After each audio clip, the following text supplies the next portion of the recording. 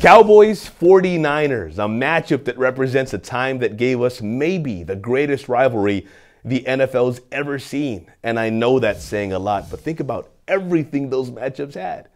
But that time also represents more. Since those 3 straight conference championship games following the 1992, 93, and 94 seasons, Dallas has been back there just once, the following year, when they went on to win Super Bowl 30.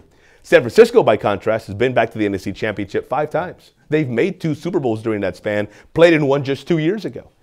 But you know who else has been in the NFC Championship game since January of '96? The Packers, the Panthers, the Falcons, the Vikings, the Rams, the Buccaneers, the Giants, the Eagles, the Seahawks, the Bears, the Saints, the Cardinals. All of them at least twice.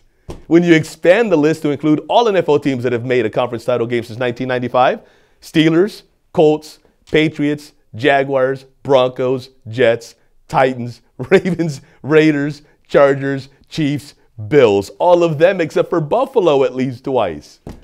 Meaning a Cowboys franchise that, along with the Packers, Steelers, Raiders, 49ers, and Patriots, is among the most storied in the NFL, is more like the Texans, Lions, and Bengals over the league's last quarter century. Washington, the Browns, and Dolphins round out the list of teams that haven't made a conference championship game since the mid-90s.